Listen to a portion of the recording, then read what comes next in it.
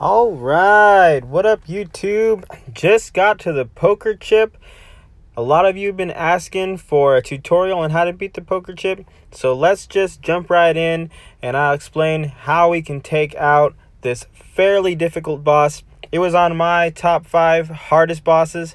It does have my favorite knife and I really want to unlock it on my new phone.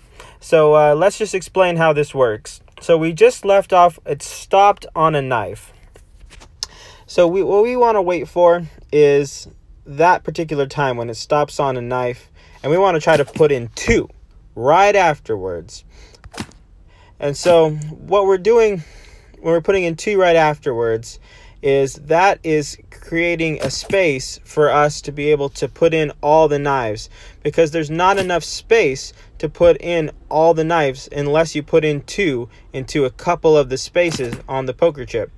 So the best time to do it is when it stops on a knife, because then we're able to put in 2 more as the poker chip is going fairly slowly, and that leaves enough room to put a knife into all the other spaces with just 1 knife between the space. And that's how you beat the poker chip. I'm Abram SF. Thanks for watching this tutorial. Don't forget to like and subscribe. Peace.